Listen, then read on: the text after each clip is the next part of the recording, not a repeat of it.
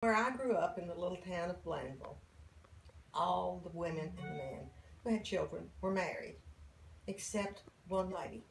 Her name was Cassie, and she had the misfortune to fall in love with a married man, and apparently he fell in love with her too, because they had two little girls, Judy and Sandy. Judy was very close to my age, and we went to school together.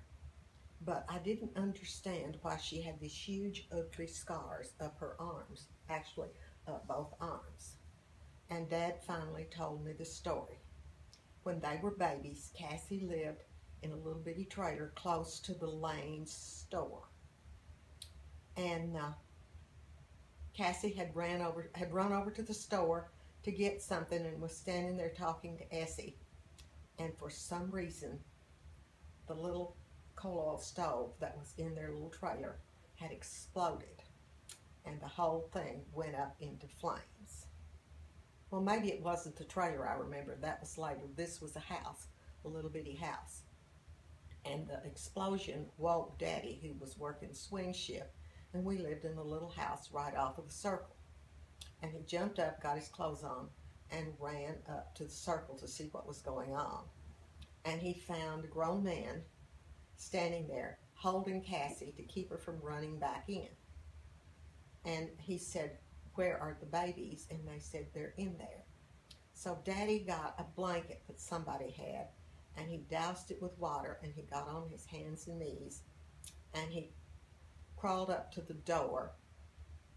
And I don't remember whether it was blown off or it was open, but he got in the house, knew where the children were, and he found one of them in her crib, and that was Sandy, and he handed her out through the window.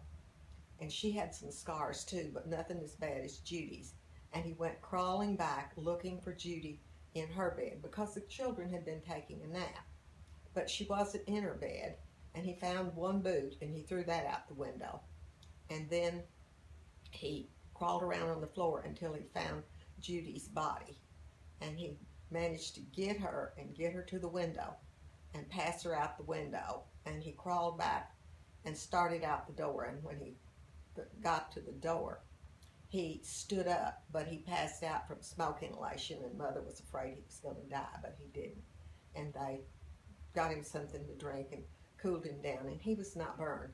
But Judy and Sandy both had to be taken to the doctor right away.